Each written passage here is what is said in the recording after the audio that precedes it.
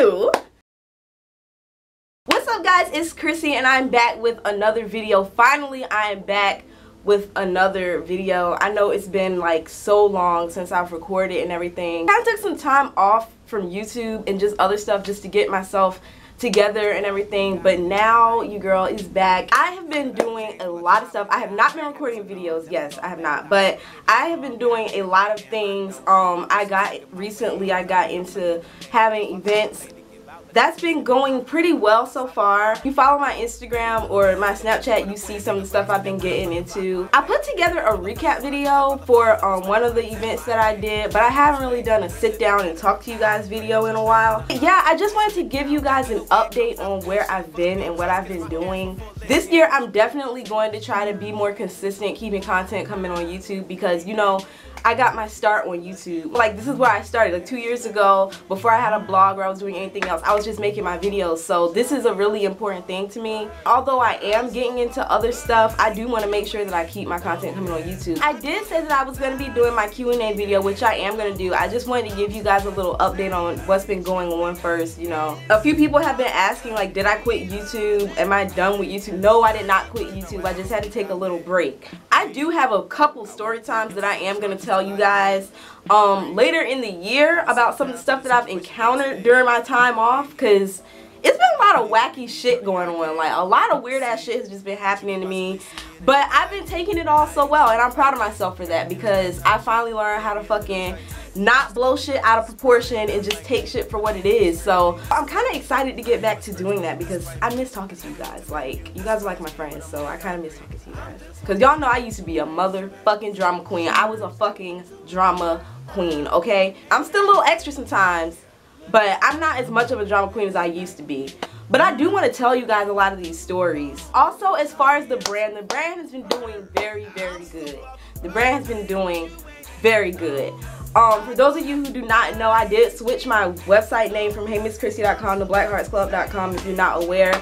The link is in the description, so you guys check that out, but that is my music blog. The brand has been doing very good. Lately, I've been focusing more on not doing so much shit, but making sure that the shit that I do is like bomb. Because I feel like anybody can do a bunch of shit, but it's the quality that matters. So that's what I've been focusing on this year. Like, just making sure that I'm doing stuff that's not fucking, you know, something that anybody can do. You know, just really focusing on quality and leaving my mark with shit. So that's something that I've been working on for this year. Shout out to everybody who's been supporting, everybody who has reached out to me, the brands who have been reaching out to me. I don't know if you guys know, I did do a couple interviews. I got featured in a couple blogs. Shout out to Lovelace Magazine. Shout out to Gold Crown Magazine and also Society X Podcast for featuring me on their blogs and for having me as a part of their podcast. And yeah, but today I'm going to do my long-awaited Q&A video. I've been saying that I was going to do another Q&A video for like 6 months, but I always kept losing track of the questions. So some of the questions I actually wrote down in my notepad. Some of them I screenshot off of, like, from my DMs from when I told people to DM me. So that's the reason why I'm shouting out some of the people who asked the questions and some people will not get a shout out, because my scattered ass did not go through and like put everything how it should be in order. So I kind of lost track of a few things. So anyway, we're gonna get into this Q&A. So I'm gonna start with the people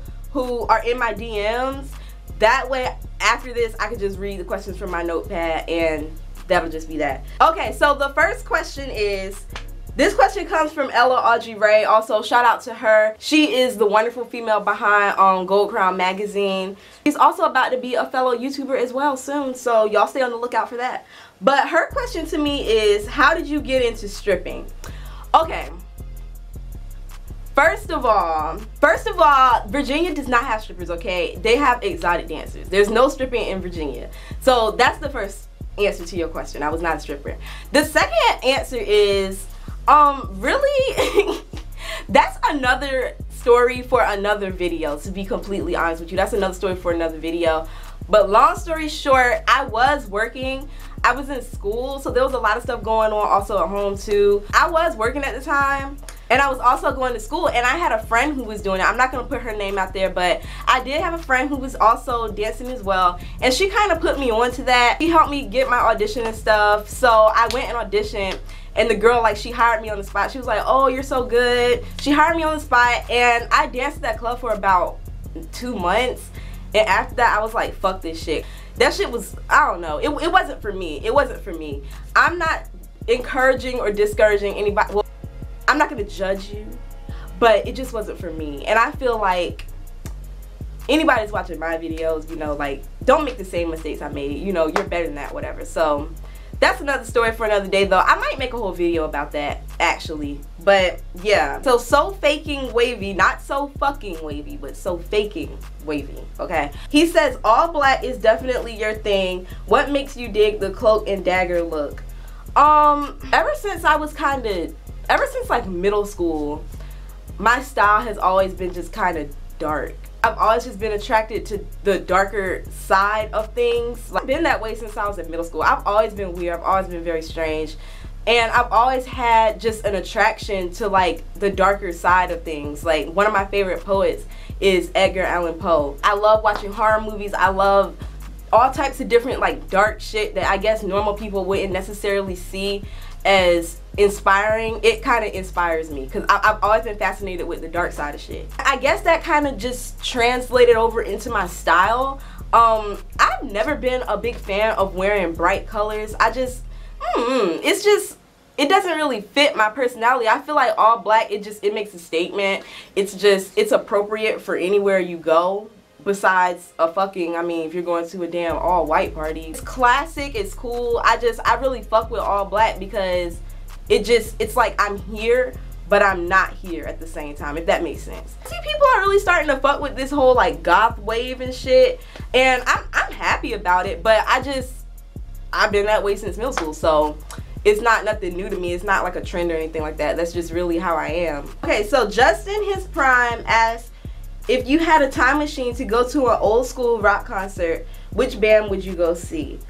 That's a good question, because I really do, 80s and 90s rock is like, and I really don't want to be cliche with my answer, but if I could go back and see a band, it would probably really have to be Nirvana, because let me tell you my reason first. It's not trying to be like on no fucking cliche ass shit. First of all, I really fuck with like Kurt Cobain just as a person. Like, people think he was crazy, but I don't really think he was crazy. I really fuck with Kurt Cobain. I fuck with Kurt Cobain mad hard. I fuck with him, like, his style. I fuck with him as an artist. I fuck with the way he processes shit. Like, I really fuck with Kurt Cobain. I really felt like he was just talking to the people, and he was really, and I could, even through the computer screen, I could really feel like his pain and just everything coming out through his music, which happens every time I listen to them. But I just really felt, I felt it. I don't want to say on a spiritual level because that sounds just creepy, but it kind of was like a spiritual thing for me, if that makes sense. Like, every time I hear him sing, or every time I see like one of their performances on YouTube or something like that, I can see and I can feel like the pain just coming out through his music and shit. And I really, really fuck with that. I really fuck with artists who are 100% themselves and who give genuine ass performances and who are genuine as fuck, like in interviews and shit like that. I can really identify with a lot of the shit that he was going through too, so that's kind of like a personal connection that I feel like I have with him. This sounds so weird coming out because it just sounds like I'm being creepy, but I'm really, I swear to God, I'm not. Really, if I could go back in time to one of those concerts, to one of their concerts, I would have loved to be at that Unplugged concert just because of how intimate it was. I really like intimate shit. So now moving on to the questions that are in my notepad. I don't know who asked these questions. I'm sorry. I was trying to make this process easier on me, but in the process of trying to make it easier, I just made it more complicated. So I'm sorry. Okay, so the next question is, do you feel like being homeschooled had an effect on your social life and your social interactions with other people? Yes and no. To be honest with you, yes and no. But me personally, because I know homeschoolers who have been homeschooled their entire life just like me, and they their social life, like their social interactions, they don't have no type of fucking anxiety. They not shy, none of that shit. Like they could just go out and run up and talk to people. But me, I had to build that skill. I don't really want to say it had anything to do with being homeschooled though, because I met some awkward ass people that went to public school too, and they just like dumb awkward, like dumb awkward. And I feel like being homeschooled or going to public school doesn't really, I don't know, it kind of plays a part, but I feel like it doesn't play as big of a part in someone's personality as one might think. Because regardless of what y'all think or not, just because people are homeschooled, that does not mean that, you know, your parents is fucking teaching you in a basement and putting you in the fucking chains and you don't talk to nobody, you don't go nowhere. It's not like that.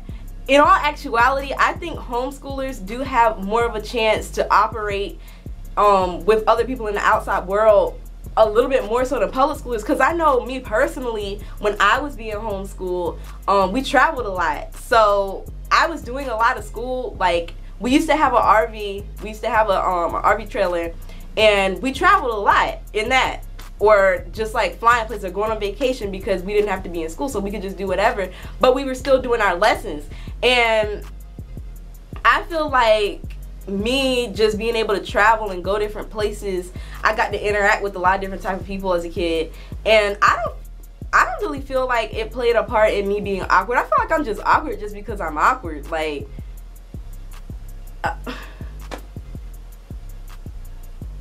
I ain't gonna pin that on me being homeschooled, but I feel like I'm just weird just because I'm weird. Granted, I'm growing out of that now. Like I used to be very, very shy, wouldn't talk to nobody, wouldn't go nowhere, but you know, I've been doing my thing lately. But I feel like even with that, I'm still a little bit awkward, but I wouldn't put that on me being homeschooled, nah, because I've met awkward ass public schoolers, I've met outgoing public schoolers, I've met awkward homeschoolers, I've met outgoing homeschoolers. My best friend Blessing is one of the most outgoing people I know, and she's been homeschooled her entire life too, so it's like, I don't know. Okay, so next question is, how did you get into blogging, and also what inspired you to start putting on events for local artists? Okay, so as far as the website part of me blogging, because I consider this blogging too, doing YouTube, but my music blog is like something different. Like this is more personal. My music blog is something more, it's like a brand. But as far as the music blog, I really got into that because I have a lot of friends who do music. And I feel like their music was very, very dope. And I saw a lot of other people who weren't as, you know, popular or whatever as a lot of these other local artists are. You know, some of them have built a buzz around their name, and that's good.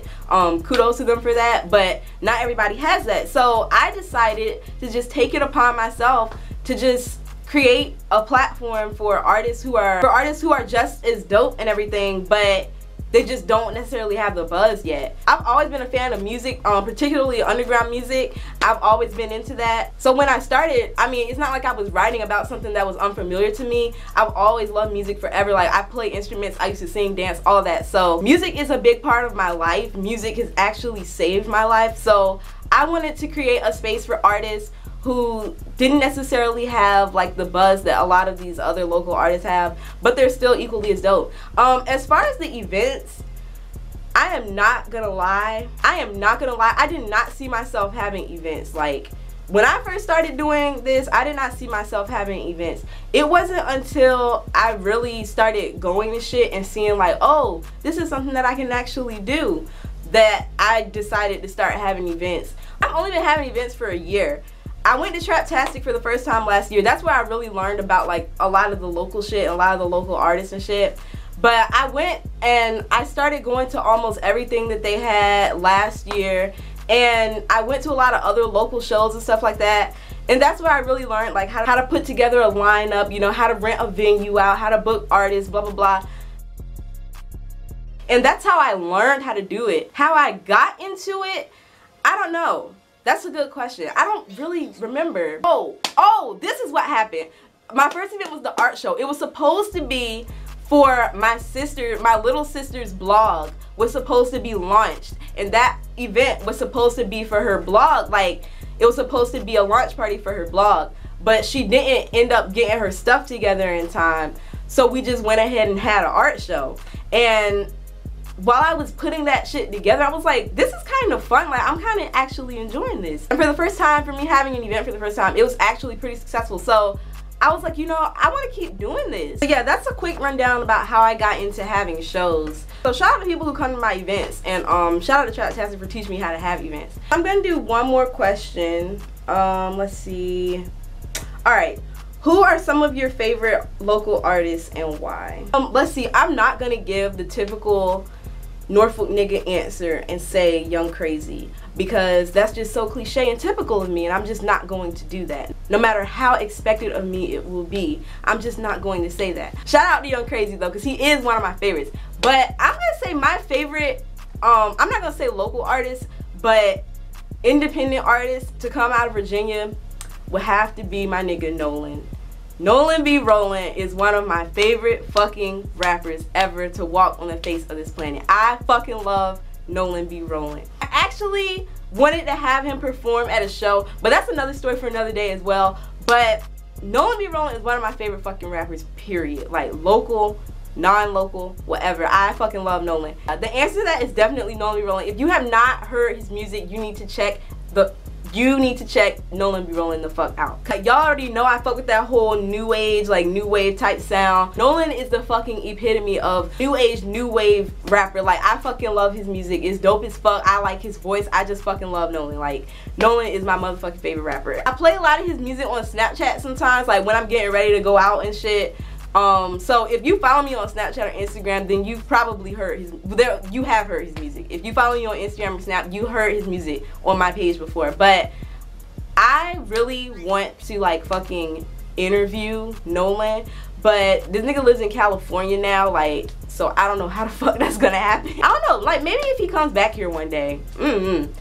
Nolan, if you see this video, get at me, because I want to fucking interview your ass. So yeah, but anyway, you guys, that's all I got for you guys today. I am currently now at 293 subscribers. If I get to 300 subscribers by the end of this month, then I will do another giveaway, and I want to make it something really good this time. So y'all make sure y'all get me to 300, and I'll do another giveaway for you guys. I love doing giveaways. Y'all know I love that shit. But yes, that's all I got for you guys today. Make sure you guys check out the blog and follow me on Instagram, Snapchat, and Twitter. Everything will be in the description box below, and I will talk to you guys later.